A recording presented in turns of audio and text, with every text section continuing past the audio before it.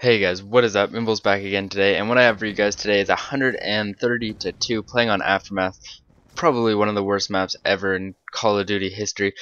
But anyways, I don't know what happened with my aim there. I was just awful. I think I went cross-eyed or something. But what this is 130-2 using the Vector, playing some ground war domination on Aftermath, and this is playing with one of my friends, and also I managed to get, I don't know if no, I definitely don't get a nuclear, but I go on a pretty good gun streak, I think. But this gameplay, I get like 3 load stars. I cut them all out because I don't know, they don't really do too much. Or if they do too much, it kind of just is all, like, nobody wants to watch a load star go around 3 of them. It's just the same thing, shooting missiles down at people and them just helplessly running around like little ants. So basically what I did is I cut out the load stars, and you'll see I pick up my score streaks pretty fast here, and this is a pretty beast gameplay against some really bad kids, so don't complain, or don't say anything about reverse boosting or bad lobbies. I don't know, whatever people complain about now, but I know this is a bad lobby, and that's why I got this gameplay, because these kids were horrible. But right here I run out of ammo after running around with my knife,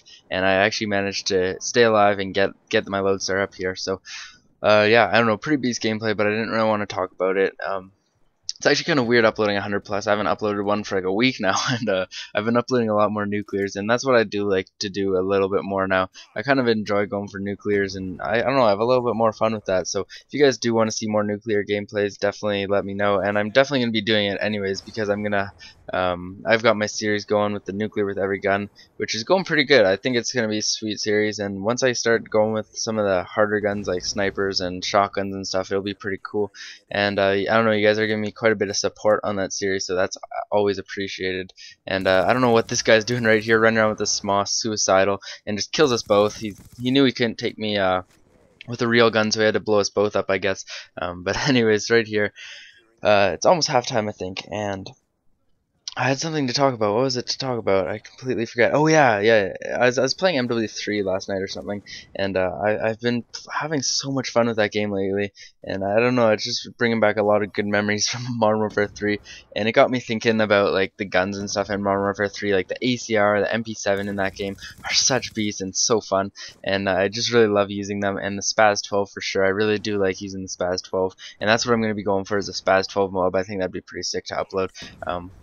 But anyways, I was thinking if they could bring back some guns from any Call of Duty, what guns would you like to see? I know, in my personal opinion, I'd like to see like the ACR back, or the Spaz 12, because the Spaz 12 from like Modern Warfare 2 or even Modern Warfare 3 is just such a beast, and it's so fun to use. So those are some guns that I'd really like to see back. Leave a comment below of what gun you'd like to see back if they could do more gun DLCs, or like, you know, Treyarch or Infinity Ward would do more gun DLCs. I think that'd be pretty sick, and they did do it with the Peacekeeper. They brought a new gun in halfway through it, or like after introducing the game, they brought in a gun as a DLC item, which is pretty cool, and I really do like the idea of that. So I think it'd be pretty awesome if they could bring some more guns back. Obviously Treyarch wouldn't bring any guns from like Infinity Ward games back, but maybe they would bring a gun from another Treyarch game, such as, I don't know, the Galil or the Famis or whatever, which would be pretty sick. But I don't think they'll do it in Black Ops 2. Maybe they will, I don't know. But I don't know, I just kind of was thinking about that. So leave a comment below what gun you would like to see back in Black Ops 2 if they did another gun DLC.